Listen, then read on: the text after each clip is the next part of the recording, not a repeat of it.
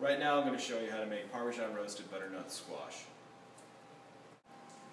Okay, first thing you need to do to prepare butternut squash is you need to peel it. So with a potato peeler, you just peel the entire squash.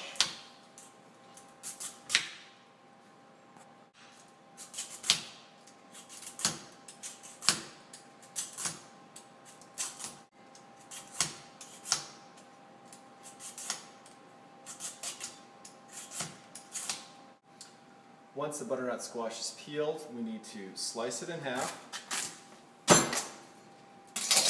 core out the seeds,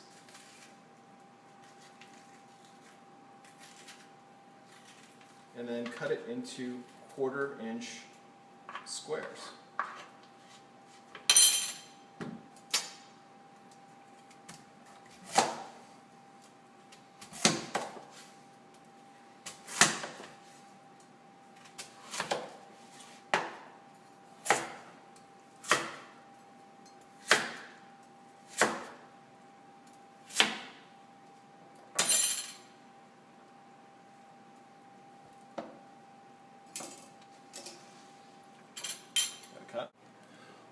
Once you have the butternut squash cut, you put it into a nice baking dish.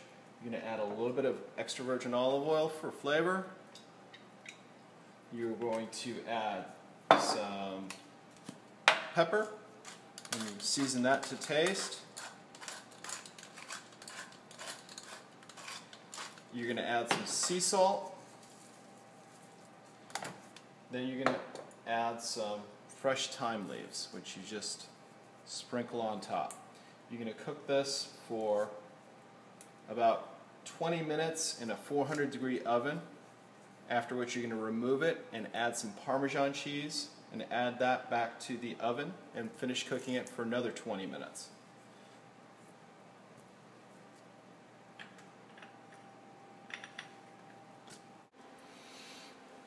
That feels like 400 degrees.